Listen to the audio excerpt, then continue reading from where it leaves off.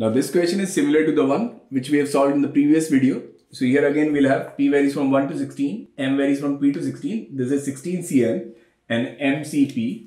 So again I'll write it as summation p varies from 1 to 16 and summation m varies from p to 16. So I'll write factorial 16, factorial m, and then factorial 16 minus m, and here it will be factorial m, factorial p, and then it will be factorial m minus p. So I'll cancel this factorial m and factorial m, and I'll take this p here. So I'll write it as summation p varies from 1 to 16,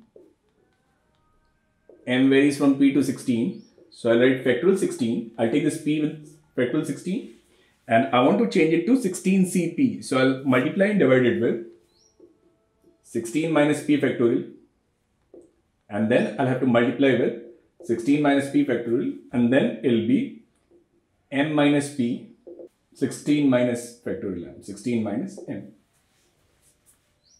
So I can write it as summation p varies from 1 to 16, m varies from p to 16. So this is 16Cp, and it will be 16 minus p, c, m minus p. Now we have separated m and this term, so now it becomes independent. So I can write it as summation p varies from 1 to 16, and this is 16Cp, and then this summation, which is the value of m varies from p to 16, and will be 16 minus p, c, m minus p.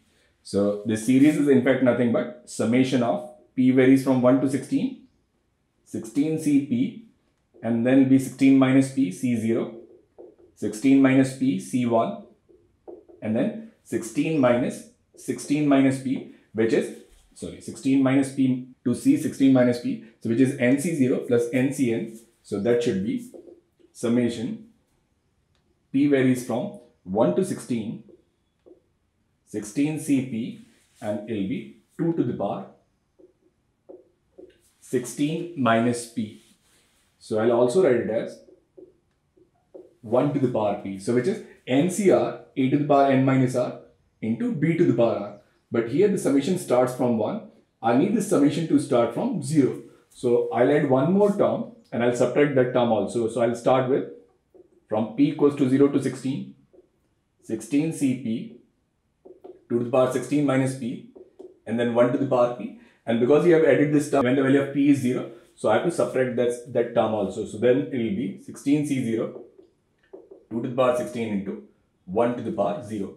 Now this is nothing but it is binomial expansion of a plus b to the power n, and here it will be 2 to the power 16. So answer to this question will be 3 to the power 16 minus 2 to the power 16. So this is how we solve these questions. If you like the video, consider subscribing and sharing it with someone you know who might benefit from it. Also, the best way to navigate any topic is through a playlist. Simply go to the channel page, click playlist, and select the topic you wish to study.